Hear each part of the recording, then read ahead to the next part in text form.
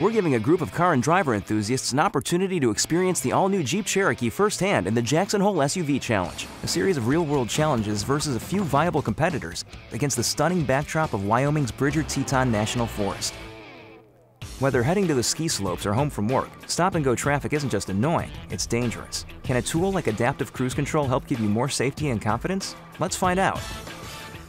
So I just engaged the adaptive cruise control in the Jeep Cherokee. It's very easy to set. You can go from 1 bar to 4, depending on how close you want the car in front of you. The car in front of me just slowed down to 20, and I haven't touched the brake or the accelerator. This Ford is making it tricky. Throttle response and braking is so twitchy. This Toyota drives really jerky. Let's go. Let's go. I'm not so stressed about what the car in front of me is doing. There may be no brake pads left after this trip.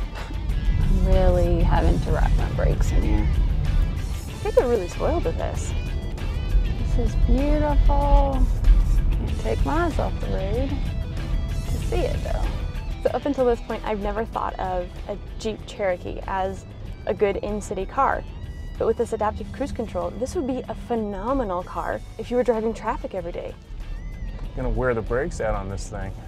I didn't expect this kind of technology in it. The Ford Escape, in comparison to the Jeep specifically, was jerky and difficult to drive smoothly. In a stop-and-go situation, it would drive me crazy.